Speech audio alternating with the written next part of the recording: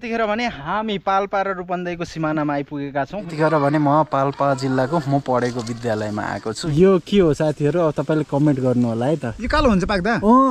यस्तो मिठो हुन्छ।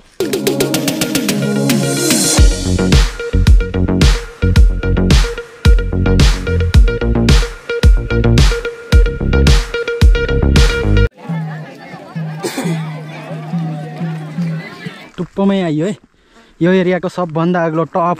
फाइनली गाइज म चाहिँ यतिखेर सुन्तलाको बोटमै आज यस्तो दामी फलिरहेछ। हेलो हाई नमस्ते साथीहरू, तपाईँहरूलाई यो मेरो अर्को भिडियोमा हार्दिक स्वागत छ। आई होप तपाईँहरू सन्चै हुनुहुन्छ होला। म पनि एकदमै सन्चै छु। फेरि पनि म तपाईँहरूमाझ एउटा भिडियोसँग जोडिएको छु। हुन त तपाईँले हाइलाइट हेरेर थाहा पाइसक्नु भएको छ। आज म जाँदैछु रूपन्देही जिल्लाबाट पाल्पा जिल्लाको यात्रासम्म। आजभोलि मैले भ्लग त्यति चाहिँ गर्न पाइरहेको छैन, तर विशेष परिस्थितिमा मात्र मैले चाहिँ भ्लग गर्ने गरिरहेको छु। मौसम अलिक जाडो छ। रूपन्देही जिल्लामा छु म। अब पाल्पा जाने हो र मौसममा पनि केही डिफ्रेन्स हुन्छ होला जस्तो लागिरहेछ कि। यतातिर चाहिँ कुहिरो लागिरहेछ, पाल्पातिर भने घाम लागिरहेछ जस्तो लागिरहेछ। अवश्य पनि कस्तो हुन्छ, अवश्य पनि भिडियोलाई अन्तिमसम्म हेर्नु होला। यदि मेरो च्यानललाई सब्सक्राइब गर्नुभएको छैन भने कृपया सब्सक्राइब गर्न नभुल्नु होला। साथीहरू मौसम यस्तो छ, घाम पनि अलिअलि मात्र देखिरहेछ। हेर्नुहोस् त, कुहिरो लाएर यस्तो छ। हामी जाने यता पाल्पातिर हो। कस्तो छ मौसम अवश्य पनि म अहिले देखाउँछु। जाडो छ, आफूले ज्याकेट लाउनु पर्ने अवस्था छ।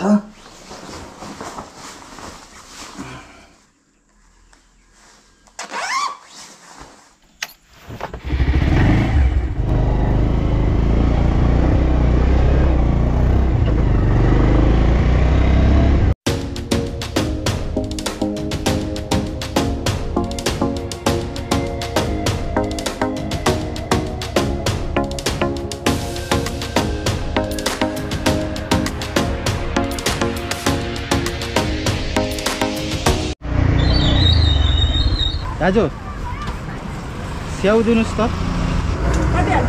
1 किलो। अब भने हामी लाग्दैछौँ यहाँबाट पाल्पातिर।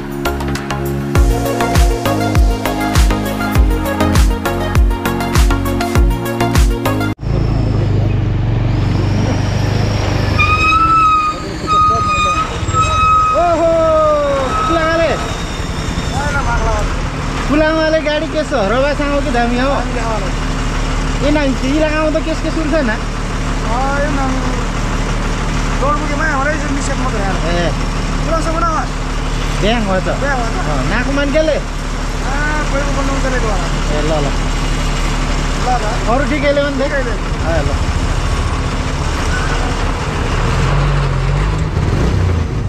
उसको गाडी बोकेर बाटोको सामान बोकेर यस साथीहरू यतिखेर भने हामी बिच बाटोमा आछौँ। यहाँ चाहिँ एकछिन बाटो साइड दिनुपर्ने अवस्था आयो। मैले हजुरलाई अघि भन्दै थिएँ नि, यो चाहिँ पाल्पातिर माथि चाहिँ अलिक घाम होला भनेको। नभन्दै हेर्नु यहाँ कस्तो घमाइलो दिन छ, घाम लागिरहेछ। यताबाट चाहिँ लाइन लागेर टिप्पर र उसहरू आउँदैछ, के अरे जेसिबी। यता देख्न सक्नुहुन्छ, यो गिद्धेभिरभन्दा अलि माथिको बाटो हो।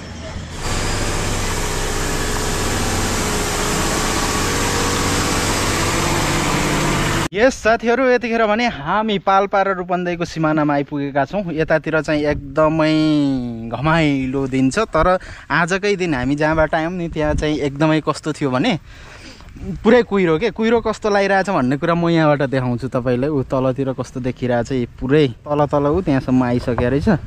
तर यतातिर चाहिँ पुरै घाम लागिरहेछ। अब भने जाँदैछौँ यहाँबाट अगाडि।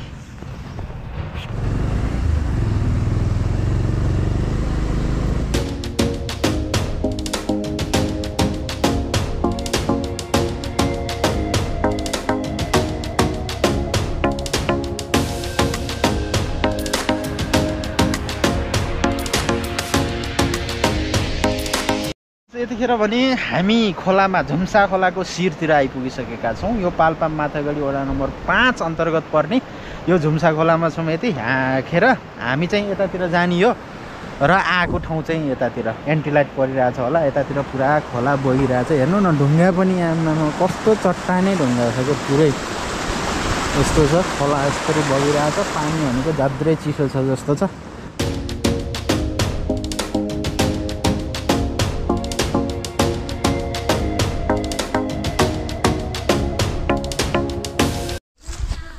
यस गाइज यतिखेर भने म पाल्पा जिल्लाको म पढेको विद्यालयमा आएको छु। यहाँभित्र एकछिन चाहिँ डुलेँ मैले र यहाँको प्रिन्सिपल चाहिँ हाम्रो दाजु नै हुनुहुन्छ। मैले भेटी पनि सकेँ तर त्यता डिस्टर्ब हुन्छ भनेर म यता अलि माथि आएर मात्र यसो भ्लगिङ यानि भिडियो गराइरहेको छु। अब यहाँबाट निस्किने बेला भएको छ। यस्तो दामी सिन आइरहेको छ यतातिर, त्यही भएर म खिचेको। यहाँ हेर्नु त यस्तो फुल। यहाँबाट निस्किसक्यौँ हामी। अब जाँदैछौँ अगाडितिर।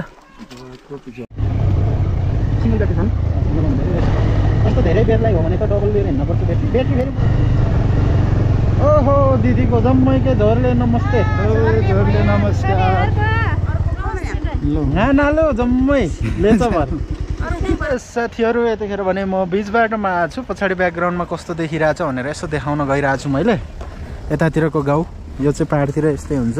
मैले यहाँबाट चाहिँ आँखाले राम्रो देखिरहेको छु तर यहाँबाट कस्तो देखिएछ कुनै तपाईँले हेर्नु होला। कस्तो चिसो छ यता मौसम। घाम चाहिँ लागिरहेछ। तराईमा मौसम एकदम कुहिरो लागिरहेको अवस्था थियो भने यता छ्याङ्ग छ यस्तो। साथीहरू यतिखेर भने म अब माथागढी गाउँपालिकालाई छोडेर ठ्याक्कै यता तिनौ गाउँपालिकातिर आइपुगिसकेको छु। यो भनेको लगभग माथागढी गाउँपालिका र तिनौ गाउँपालिकाको सिमानातिर हो। यहाँ चाहिँ पछाडि तपाईँले देख्न सक्नुहुन्छ एउटा विद्यालय छ। यसको नाम मैले कस्तो भुलेको यार। यहाँ मैले अहिले स्क्रिनमा तल देखाइदिन्छु यो विद्यालयको नाम चाहिँ यसो सर्च गरेर। र यहाँबाट एउटा कुरा के छ भने तपाईँ यो ठाउँमा आउनुभयो भने हिमाल पनि देख्न सक्नुहुन्छ। यहाँबाट चाहिँ क्यामेराले त्यति राम्रोसँग टिप्दैन होला तर यता चाहिँ छ। अहिले अलिक कुहिरो लागेको भएर हिमाल राम्रोसँग देखिए छैन। ऊ पुरै देखिएछ यहाँबाट। ऊ त्यहाँ मैले अर्को क्यामेराबाट खिचेर देखाउँछु। यता चाहिँ स्कुल छ। यता पछाडितिरको ब्याकग्राउन्ड एकदमै राम्रो आइरहेछ। अब म भने यो भन्ज्याङ यहाँ बरपिपर चौपारी छ। यहाँ हेर्नु देख्न सक्नुहुन्छ यति राम्रो छ। त्यहाँ हिँड्न गइरहेको छु यसरी। यो बाटो चाहिँ होइन यो दिवाल हिँड्दैछु। यता पछाडि साथी आउँदै हुनुहुन्छ। र यताको मौसम भनेको कस्तो छ भने घाम त लागिरहेछ तर हावा पनि चलिरहेको छ क्या। चिसो चिसो हावा चलिरहेछ। आमामा यस्तो छ। हिमालमा भन्दा कम छैन क्या। ओ माई गड यहाँ त पुरै तेजपत्ता पुरै छ यार। यसरी सुकाएको यो पुरै तेजपत्ता है साथीहरू। तपाईँले हेर्न सक्नुहुन्छ यो पुरै सुकाएको तेजपत्ता है छ। यहाँसम्म ठाउँ रहेछ तर यहाँ त पुरै तेजपत्ता सुकाएको रहेछ कि। यता साथी हुनुहुन्छ। ओहो यहाँबाट त हेर्नु त तलको डाँडा त कति तल हो। आमामा ल यहाँ तपाईँले देख्न सक्नुहुन्छ। यसलाई हामीले चाहिँ मगर भाषामा घोरपाल भन्छौँ। यो भनेको नासपातीको प्रजाति हो कि तर सानो सानो हुन्छ। यसलाई म्याल हो कि के भन्छ कि यसलाई हो कि कुनलाई हो म्याल भन्ने। कस्तो दामी फलिरहेछ यार। कस्तो छ त्यो त कालो भएको पो मिठो हुन्छ। यो कालो हुन्छ पाक्दा? यस्तो मिठो हुन्छ। हेर्नु त कालो कुनै पाक्यो होला। उता माथि माथि त पाकेको नि हुनसक्छ कि। गुलियो भन्दा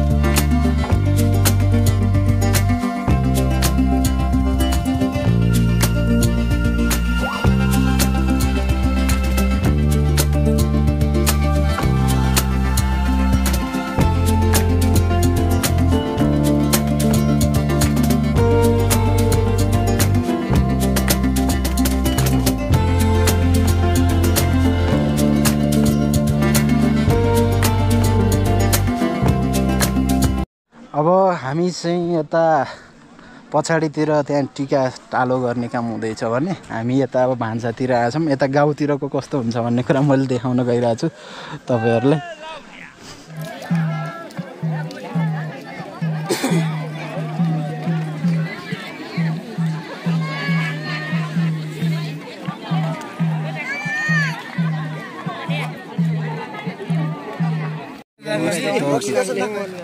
म मागेको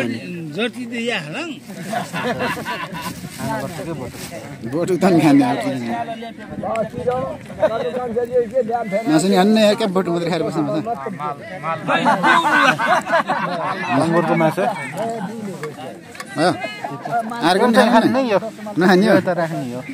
गाइस यतिखेर भने हामी यहाँ बिहा भएको भन्दा अलि माथि डाँडामा यो शिखरको चुचुरो शिखर डाँडामा हुन त यहाँबाट पछाडि तपाईँले देख्न सक्नुहुन्छ त्यहाँ कौडी लेक भन्ने डाँडा त्यहाँ हो। योभन्दा अझै उचाइमा छ। हामी चाहिँ 2-3टा डाँडा पार गरेर यहाँ छौँ। म अलि स्यास्या भइरहेको छु।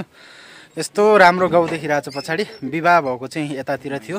अहिले मौसम पनि यता एकदम राम्रो छ तर तराईतिर चाहिँ हुस्सो कुहिरो थियो बिहान हामी आउँदा। गाइस अब भने हामी यो एरियाको सबभन्दा टप स्थानमा चाहिँ जान गइरहेछौँ। यस्तो ढुङ्गा ढुङ्गा चाहिँ हेर्नु न टुप्पोमै आइयो है। यो एरियाको सबभन्दा अग्लो टप आमामा हो। यहाँबाट देखियो पुरै वडा कार्यालय नि देखियो। आमामा हामी आएको बाटो त्यही हो है अघि यसरी घुमेर हामीले सुसाइड पनि भन्छ मान्छेले फर्काट्ने रहेछ सबै।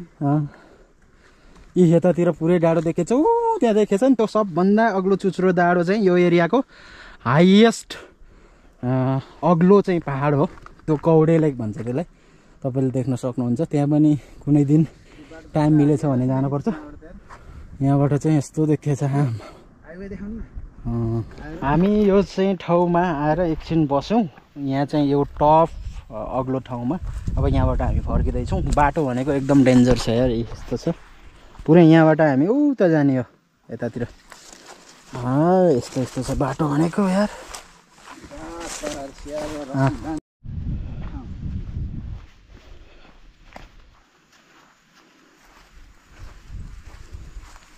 हामी सुन्तला टिप्न जान गइरहेछौँ।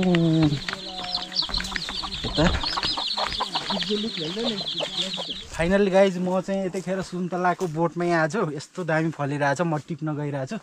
कस्तो छ एउटा पहिला चाखेर हेरिहालौँ है। हेर्नु त कति दामी यार। ओ माई गड रसिलो हेर्नु न। हामीले चाहिँ सुन्तला टिपेर आइसक्यौँ। यो लिएर अब जाँदैछौँ। यता हो बिहा भएको ठाउँ। उता पुरा डान्स चलिरहेछ। भर्खरै मात्र सुन्तला टिपेर आइसक्यौँ खाएर पनि। नयाँ अनुभव पाइयो दुईटा। अब चाहिँ फर्किनुपर्छ क्या अरे। टाइम त धेरै भएको छैन 3 बजे होला तर अब उताबाट नयाँ बाटो हुँदै जाने हाम्रो प्लान छ। त्यही भएर यस हामी यो भने फर्किँदैछौँ। यहाँबाट फर्किँदैछौँ। अगाडितिर यस्तो छ एकदम चिसो चिसो। तलको कुहिरो आए जस्तो छ यता। यस्तो चिसो छ यार। ओहो त्यही भएर पुरा मास्क टोपी लगाएर हिँडेछौँ। हिमालमा जस्तो भन्छ। हुन त हिमाल देख्ने ठाउँ होइन पुरै यता।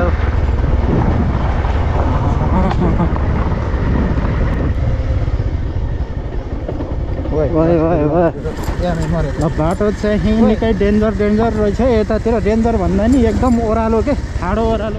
यो उस रहेछ यार। यो के अरे सिन्धुलीको रोड भन्दा झन् धेरै घुम्ती यार। 7 होइन यहाँ त 18 घुम्ती छ होला यार। यो ठाउँ पनि ठाडो के फेरि यार। ओ माई गड यताबाट आएको माथिबाट। ओहो सिद्धार्थ राजमार्गमा हामी यहाँ भेटिन्छौँ। त्यहाँबाट जाने यस्तो डेन्जर छ। हाम्रो एक्सपिरियन्स ड्राइभर हुनुहुन्छ त्यही भएर यार यस्तो ओह्रालोमा कुदाउने भन्छ। मलाई चाहिँ ब्रेक लाउँछु भनेर यता ब्रेक खोज्छु छैन। उसै भागिदिन्छु क्या यार। स्ट्यान्डहरू त्यो खुट्टा राख्ने फुटरेसै भाँचिने गरी छैन यार। मेरो खुट्टा कस्तो भयो होला। यस्तो जोडले खुट्टाले यस्तो गरिरहेको छु।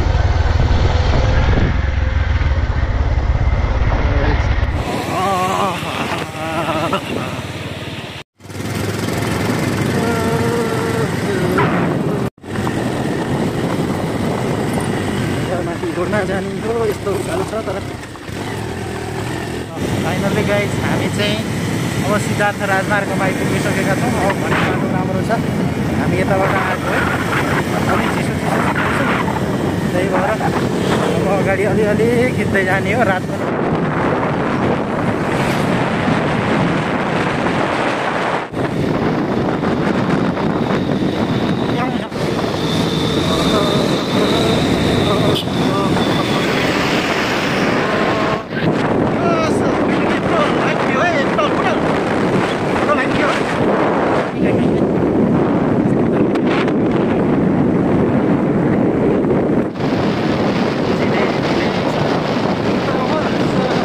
साथीहरू चिसो चिसो मौसममा अब यहाँ हट कफी खानुलाई बुटोल छौँ हामी। यहाँ चाहिँ बुटोलमा कफी खाएर जानु पर्यो, नत्र त पुरा चिसोले खतम पारिसकेछ नि त यार। यस्तो भयो ओहो, पाहाडतिरको चिसो त यताको धुवा धुलो, पाहाडतिरको चिसो आमा।